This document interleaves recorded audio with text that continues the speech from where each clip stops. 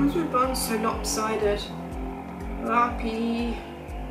Hey guys, welcome back to my channel. So today we're back with another Tashie's Tips Tuesdays. I feel like I need a jingle. Are you really proud of me though? This is like, what, the 4th week I've done it? Which, if you know me, you've been here before, you know I'm not very organised. So the fact that I've kept this series up for just this short amount of time is a real achievement. So pat on the back for me.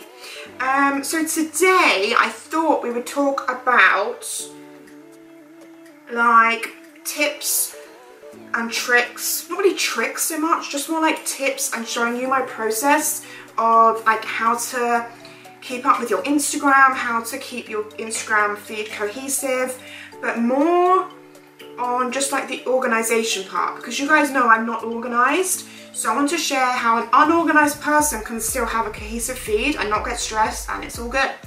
I'm also going to show you just like little tips along the way with certain apps, like to try and maintain the quality of the photos. A lot of you do comment on my photos or DM me asking how my photos are good quality and what camera do I use, and I do use my iPhone for pretty much like 95% of my Instagram photos. I personally just think an iPhone camera has much more realistic, real life vibe to it than a professional photo. And to be honest, even when I take pictures, like if I take pictures on my Canon, once I've uploaded it to Instagram, I feel like the quality doesn't even look that much better than the iPhone, personally. I use the iPhone X, by the way. I need a new one, it's so freaking slow right now. Probably doesn't help that I've got about 70,000 pictures on it. But I think it's really down to the lighting. If you've got good lighting, then any camera, phone, it's gonna be fine. Anyway, that's not really what we're talking about. I'm not talking about what camera I use. I'm talking about how I try and keep the quality and tips for staying up with your feed. So I'm gonna start with the quality first, kind of just to show you really just one tip on something. I'm gonna put my phone screen next to me. Let's put it here because I've got pretty stuff in the background, not that you can see it because it's really dark. Let me just record my phone screen. So I just want to show you, for example, if you use Facetune, which I know majority of people do use Facetune for one way or another, whether it's to get rid of a spot or to whiten the background or to crisp something up, anything like that, most people do use Facetune. So what you want to do is when you open your Facetune, you want to go to this button at the top here. It will take you into more like a settings. Go to settings and you want to make sure when you go down here it says export settings, export quality. Because if you don't change this, then it automatically gives you one of the top two, which really compresses the size of your image, making it super fuzzy and super blurry and gives it just a really bad quality to it. So you want to make sure it's on this, well I use this one, normal JPEG 9.5. I haven't tried the high one to be honest, but I've just stuck with normal JPEG and that's what I use and it's fine. So make sure if you're using this that your settings are correct. This is the same for most editing apps, like it's not just Facetune. So that's my first tip. Second tip, planning your feed. I plan my feed using UNUM, which I have spoken about before, is this one right here. So if I open up UNUM, I do this for both my accounts. If you don't know, I have a second account which is more of like an inspo page, which I'll probably show you on that one because otherwise you're just going to see all my sneak peek pictures that I haven't posted yet. So this is how it works. So this is my 24 inspo page. So I am up to this one right here. So you can see it's got like that little Instagram square in the corner. So that's where I'm up to. And then this is all photos I've collected, which I like, which will fit in at some point. You can obviously move them to see what fits best next, like so. And you can also, if you wanted to, you can make this move down. So go down here and shuffle it along. So you can plan as far ahead as you want, really.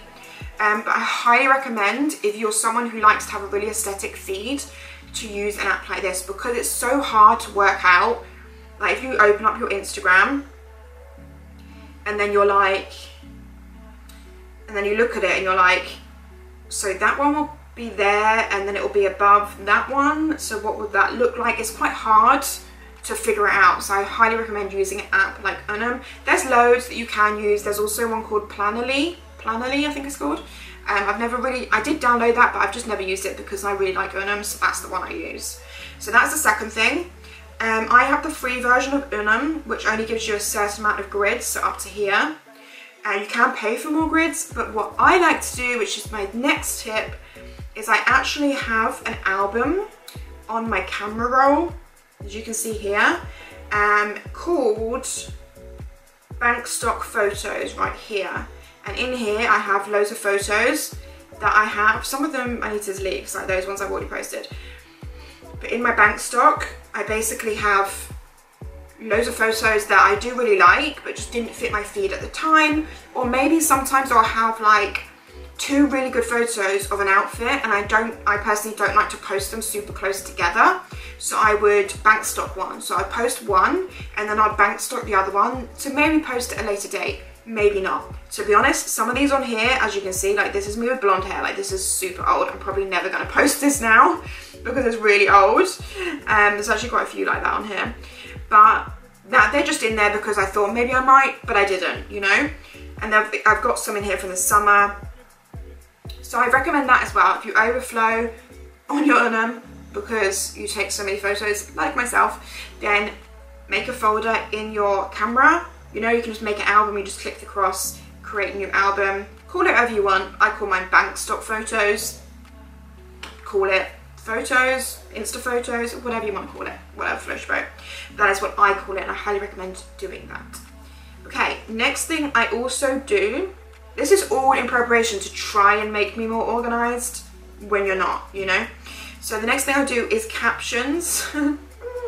So in my notes section of my folder, if I go to my notes, I have captions. So in here, I have captions. Okay, I don't sleep very well at night, and sometimes in the evening I just come up with really good captions. So I'd write them in my notes, and then when I use them, I'll delete them sometimes because there's someone here that I haven't deleted. But I think that's a good idea if you think of captions, or even if you're like I prefer captions that are either funny, like a little bit random, or asking you guys questions about the photo, stuff like that. I just put them in here. But if you're more of like, you like deep and meaningful captions, you like long captions, then this is also a great place to put them because you can type them out. And also on here, it's quite good to lay them out. Like you can say you wanted it to be spaced out. Did I do it in here actually? I think, yeah, this one I posted yesterday. So I wanted it to say just do it, but then have a space before the next sentence. So I just put a dot. Can you see? There's just like a dot to divide the line. So then when you post it on Instagram, you obviously do still see the dot, but it has the space, you see, like this, which sometimes you just need the gap. You need the paragraph split. There's plenty of ways you can do that. You can do an underscore, you can do an up, like there's lots of ways. I just think a dot's good. Sometimes I do use this though. Instead of that dot, I use this dot because I quite like the way that looks, you know? But yeah, whatever you want to divide your paragraph, you do. Then the other thing I always check is the size of the image. So I post all of my, well, pretty much all of my Instagram images as full Instagram. So they're full 4:5 is the ratio to use to get this full image as opposed to a square. The reason I do this is, one, you get more in, so you get more of your outfit in. Like imagine if this was square, it would only be to like the bottom of the shirt sleeve. But also there is like a theory behind it that obviously when you look at it like this, you can see it takes up a lot of my screen space. Whereas if it was square, if I just scroll down to when I used to not do this, I used to have borders. Do I even still have my borders on here? I don't even know. Do you know what? I don't think I do. I think I'm scrolling down to nothing right now, guys. Oh no, I do. So when I used to have a border, like look how much smaller that space is on my screen, how small it is on the screen as a whole. Like it's only taking up like a half the screen, if that. Whereas if I go to my recent ones where I use always full size, you can see it takes up so much more space. So if you imagine someone scrolling through their news feed, like their homepage, then they're more likely going to like this because they're going to see it for longer. Then they're not going to be able to go and flip past it so quickly. They're going to be on the page for longer. So I highly recommend that. Just bear in mind, which is why another reason I suggest using UNUM, that obviously it looks big like that, but when you see it in the preview, it is square. So just bear in mind that you don't want to chop off, you can chop off your head, I've done it many a times. Like this one, this one's, oh no, that is actually chopped off. Like this one, for example, is chopped off, but it's fine because it still works on the page, you know? Sorry if the light keeps changing, by the way. I'm using natural light again, so if it keeps changing, I apologise.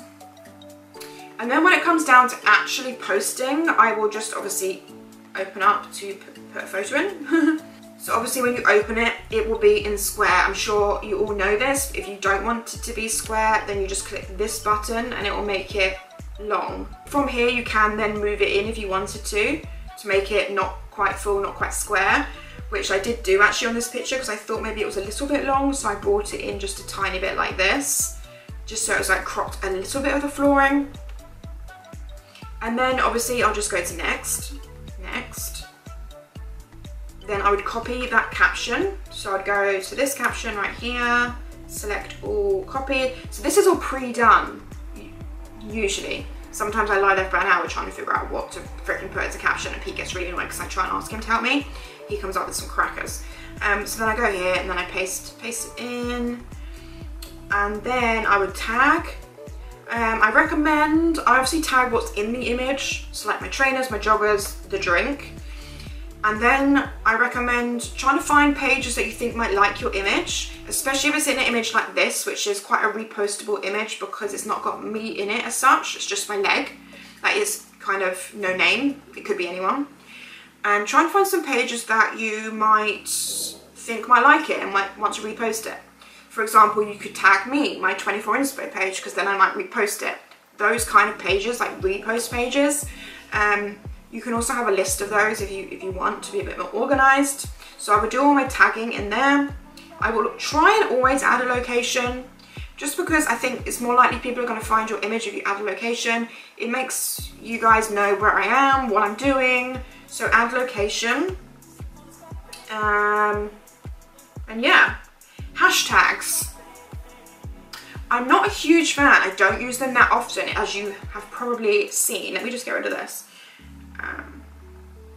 If I go back to my page, like for this one, for example, I put hashtag we got this, hashtag little things please little minds. So you see, I'm not very on the ball, or what's the word? I'm not very, I wouldn't say I'm the best person to recommend hashtags, to be honest, because I don't really have much interest in them, but you should. I've heard and seen and read a lot of things about specific hashtags, and good research on hashtags can actually really help the engagement of your image.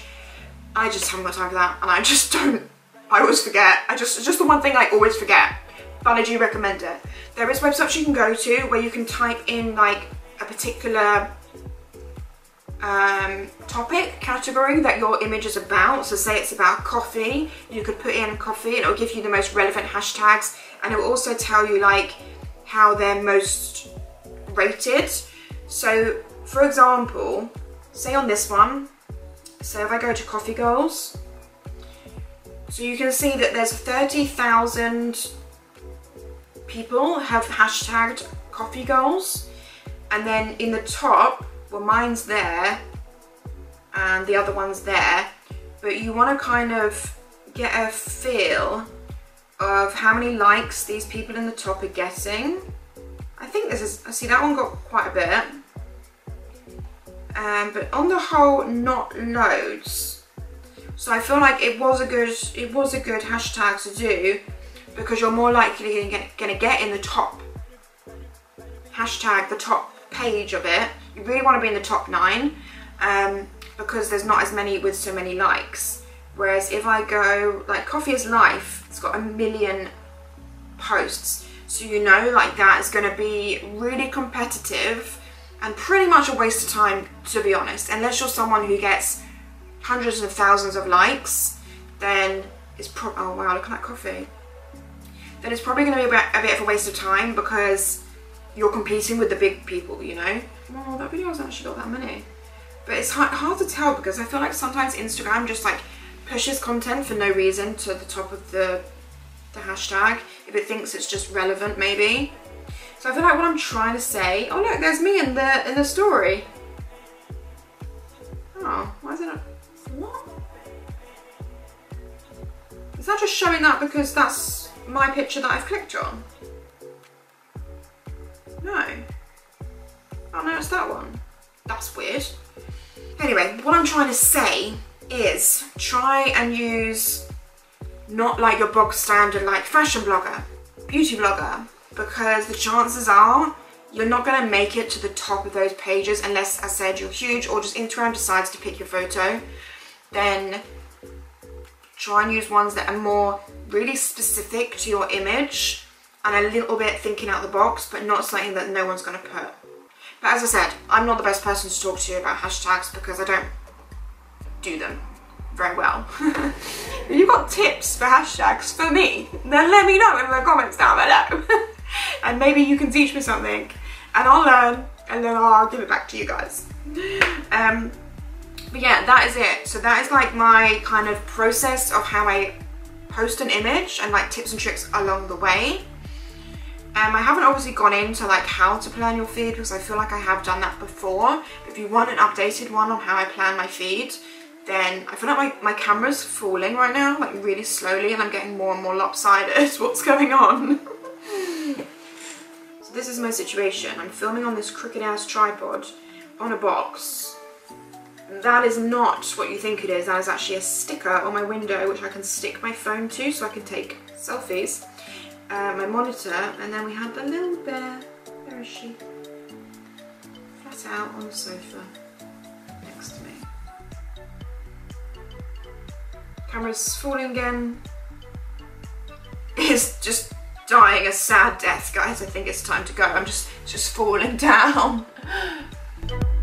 Bye.